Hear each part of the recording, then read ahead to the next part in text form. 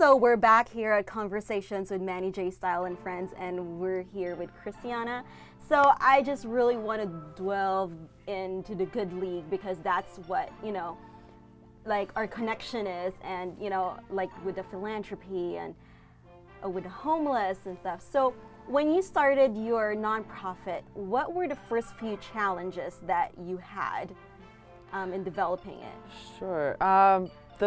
Probably the first thing is getting people involved, you know, trying to find the core group, you know, your board of directors, or the core group that's going to make everything happen. Manny and I are like, yeah. You know, because you want to find people that you trust, that you can count on, that are reliable. And, you know, this is LA, that is hard to do. People got busy schedules. And it's not that people might not have their heart in the right place. It might just be that they have too much on their plate.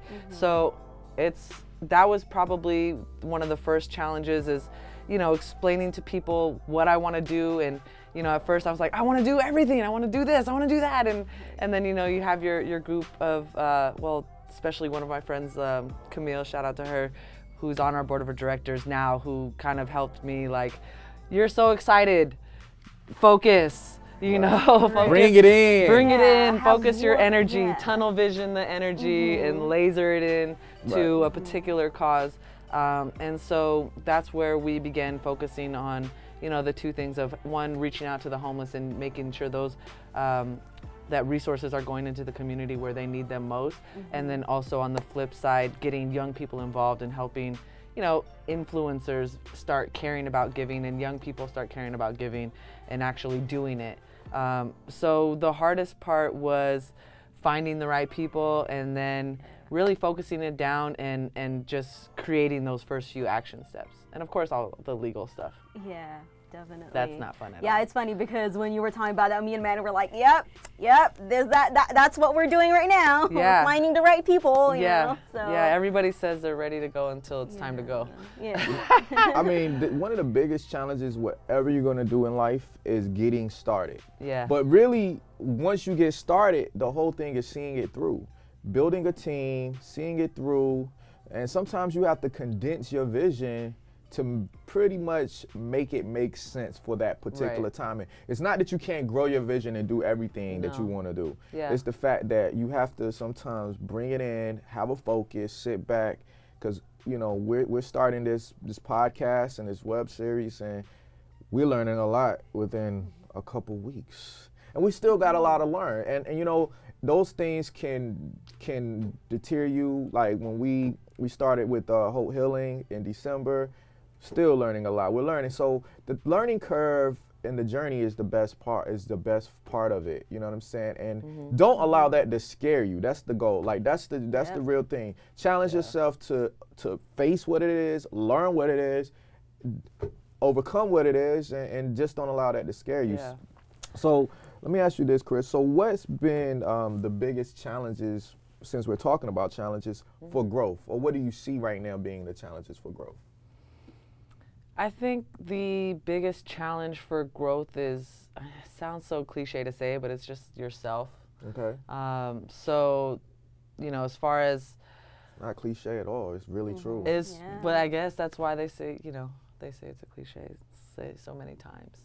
But why do you think? Okay, so let me ask you then. So why do you feel yourself is the biggest challenge then? I think because, you know, we let ourselves get distracted. You know, there's always, like I said, obstacles or things that might hold you back. It might be a financial reason, a mental reason. You might not be in the right headspace, or you might be procrastinating on something. And sometimes that comes from the fears that we have. Right, you know, we're afraid of not doing it right or not being good enough. That's probably usually the biggest thing. We're afraid of not, you know, if we make something, is it going to come out good? Like, is it even going to be worth it? Am I going to even want to tell people about this? You know? Yeah, you have your limiting self-beliefs. Yeah, exactly. Yeah. You know, there's all these self-beliefs or lies that we tell ourselves of what to believe. You know, I'm too this or I'm too that. I don't have enough money. I don't have enough time. I don't have enough energy. I'm too tired. I have too much to do. I'm too busy. You know, all these lies that we're telling ourselves, and it's just getting past that. So a lot of it, I think, is, you know, reading and being around motivating people, and also just making sure that whatever you're putting into your mind and body and your environment is going to be positive and help you get to that next step. And I think one of the main things is, you know, just every day focusing on refocusing. Yeah. Focusing on refocusing and really figuring out, you know, on your purpose, what that is, and reminding yourself every day what your purpose is, and then acting based on that and not based on all the obstacles in the environment. So do you have like a moving. Do you have like a morning routine or a ritual or something that you may do? Yeah, I think especially morning routines are so crucial. There's a book actually called The Morning Miracle, or The Miracle Morning. One of those. I think it's The Miracle Morning, and it's so good. I definitely recommend reading it. It'll get your whole life together in the morning. And I think that if you, for me, you know, I have 2 dogs, so I have to walk my dogs in the morning. Like as soon as I start moving, they know it's time to go. So, but I use that, you know, 20 minutes or so while I'm walking them to kind of realign myself. I use that time to not look at my phone. From the time that I wake up until the time that I'm done with this like gap of time in my morning, I do not look at my phone. And people get really mad at me sometimes. Like, what do you mean you've been up for an hour and a half? I text you and it's important. But like, I'm sorry, I have to live my life. I have to do me and make sure my mental thing is ready so I can get to your text message. So in the morning I walk the dogs. I do a whole like gratitude routine. And one of the things that I've chosen as a sign for me to look at from the universe is green, like a color of green, the bright color of green, which I find in trees and grass and plants. And I feel like it's really good to connect with nature in the morning. Okay. So I focus on the nature, because I'm in downtown, so I'm like, there's very little spots of nature, right? So I'm like staring at this tree. And I just go through what I'm thankful for. So I try to connect with the universe through nature and really list every single thing that I'm grateful for. I talk about you sometimes in there. And, you know, my friends and family, you know, whether it be the studio, I thank every time I walk into the studio, I just take a breath and say, thank you, I have this space. Right. So I think having those moments, so that's that part. And I get back in, have my cup of tea, and I will read for like 15 minutes.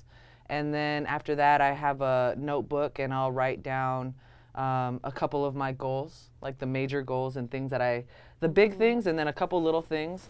And then I write my action list for the day of what I need to do and what I have, like a shoot or the bookings or the this and the that, these edits, I gotta send these photos, I gotta run these errands. So I put that all on the list, and I just make sure to prioritize based on what are the actions that are going to have the biggest impact on my goals in my career or my clients, etc. And so once I have that done, then I look at my phone and start the day. Yeah. So and then I try to like also stretch or like, how long is that process? do a little thing in there. Because how long is that process? Because I was listening like to an hour. something. See, I was listening to something the other day about sometimes that. a little bit more. Okay. If I can fit in, like I'll try to, not every day, it just also depends. Like I might fit in like 10 to 15 minutes of meditation or a 15-minute little workout. I have been trying to end that process, do like an hour of work and then go work out. It's like a new thing that I'm trying.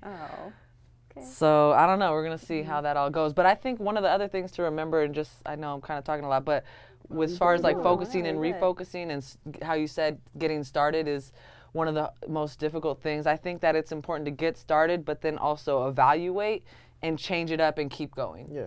You can't just keep doing the same thing, because that's the definition of insanity. If it's obviously not working, if you're still where you're at. If it's not working, You're still there, so stop doing that. So let's change it up and, you know, try to find the right thing. Oh yeah, So, definitely. yeah. All right, cool. So, pause. So, Chris is talking about her morning routine. What's your morning routine? Oh, thank you for asking, Manny J Style. Well, my morning routine.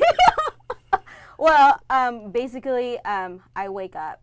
Well, that's a good part. Yeah, That's a great that's start. a really good. I That's a open start. my eyes. Hey, that's Just one kidding. thing we all have to You know, be I thankful wake and up in grateful the for every morning. day, right? Yeah. Definitely. Well, honestly, like it's really hard for me to do a morning routine because, like, besides working in fashion, I also work in a medical field and I work night shift.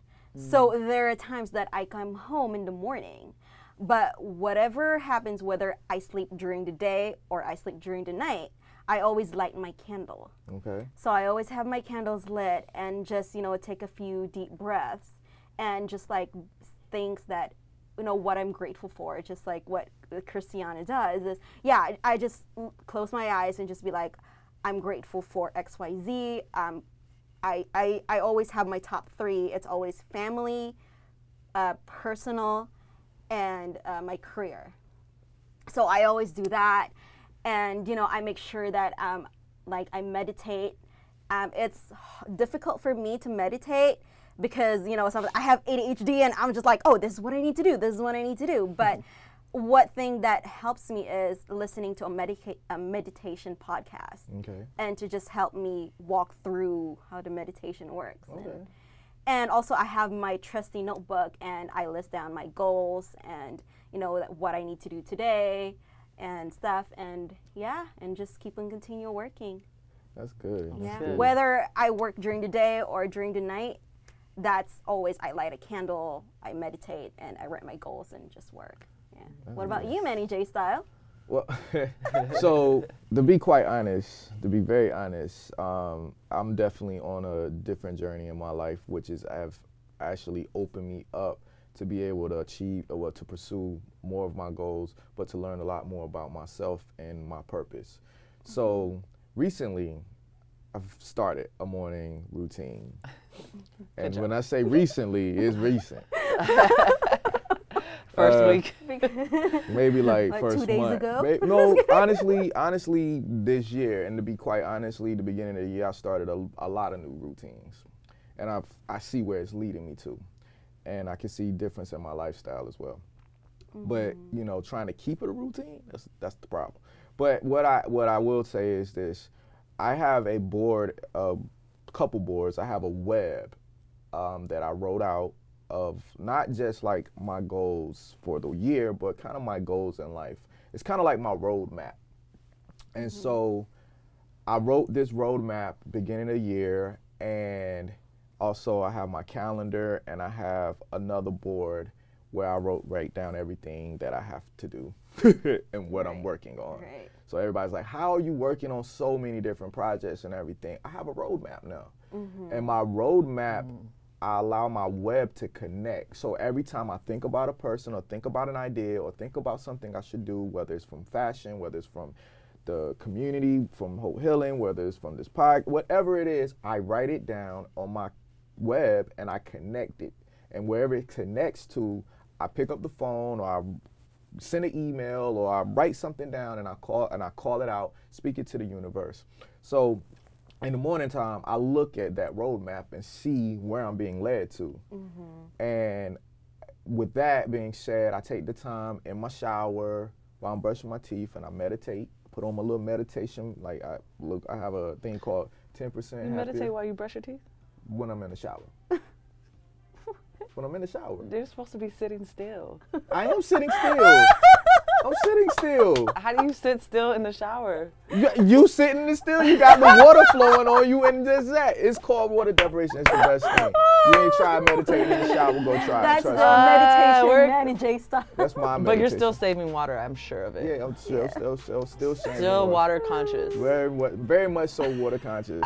Getting my good 5-10 minute meditation on. Okay. But it's not that long, but it's long enough for me to get my thoughts in. Because I love the water. I love just having the shower hit me and everything. Yeah, so me too. It's just, it opens me up in a lot of different ways. So anyway, I do that for, like I said, about 5 to 10 minutes before I get to washing up my body, Miss Chris.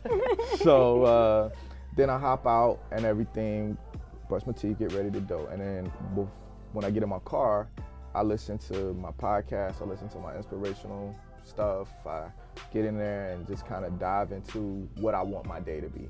And then what I've started doing is visualizing what I want a day. So I connect back to my web and I connect back to what my meditation led me to. And whatever that podcast or whatever that video is that I listen to, I bring that all back together.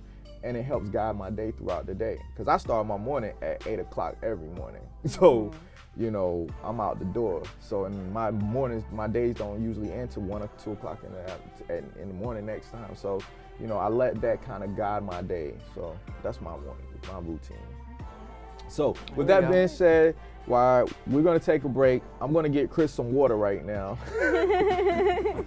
And we're gonna come back and everything, and we're gonna hop into some new questions and everything. Make sure you all check out our channel, make sure you subscribe, and we'll be back.